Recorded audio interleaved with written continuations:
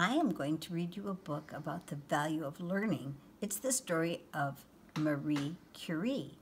We had a story before about believing in yourself, Louis Pasteur. Marie Curie was another scientist. Let's look at her life. The value of learning, the story of Marie Curie. Once upon a time, in the city of Warsaw, in a faraway country called Poland, there lived a little girl named Maria. In Polish, Maria means Mary.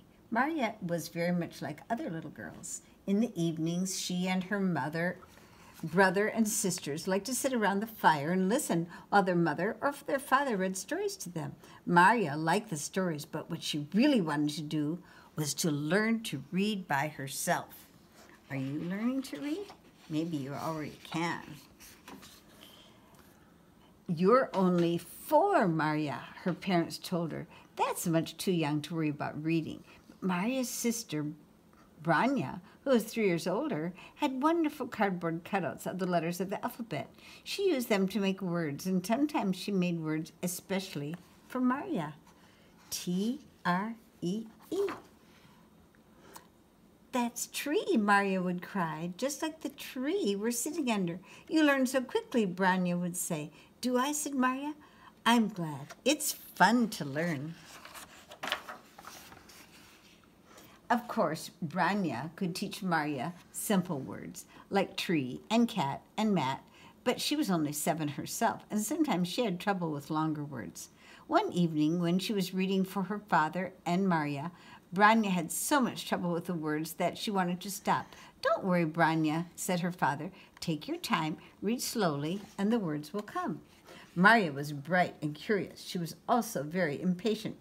She grabbed Branya's book and began to read. Maria, I can't believe it, cried Branya. Did I teach you to do that? With those simple cardboard cutouts? Maria laughed. I guess you must have, she said. Isn't this fun? Now I can read by myself.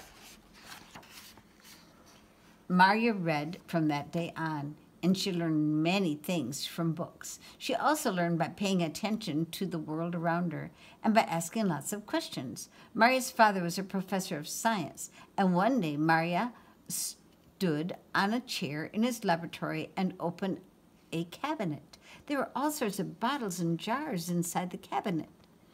What are those? Maria asked. They're tools that scientists use when they work, said her father. What kind of work do scientists do? Asked Maria. They find out about things, said her father. Maria laughed. I love to find out about things, she said. Maybe one day I can become a scientist, too.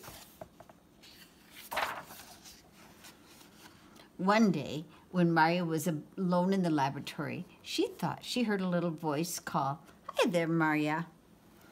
Maria looked up and saw a little test tube standing on the cabinet shelf. My name is Fizz, said the test tube, and I'd like to talk with you.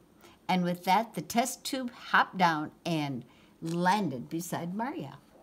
Of course, Maria knew that test tubes don't come to life, but she decided to pretend that Fizz was real. She knew that if she talked with Fizz, she would really be talking with herself. Just the same, she thought it would be fun to have a make-believe friend who was a test tube.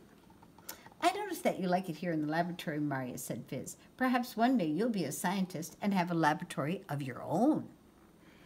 Wouldn't that be wonderful, said Maria. But so many people say that girls can't be scientists. If you learn enough, you can do almost anything you want to do, said Fizz. It doesn't matter whether you're a girl or a boy. Maria liked the things Fizz told her. So when she was old enough to go away to school, she took Fizz with her.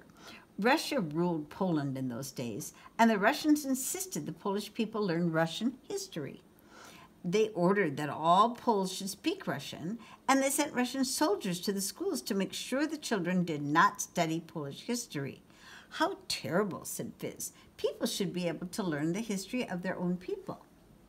Now the teachers liked to outwit the Russians. So the little girls in Maria's school all had Polish history books.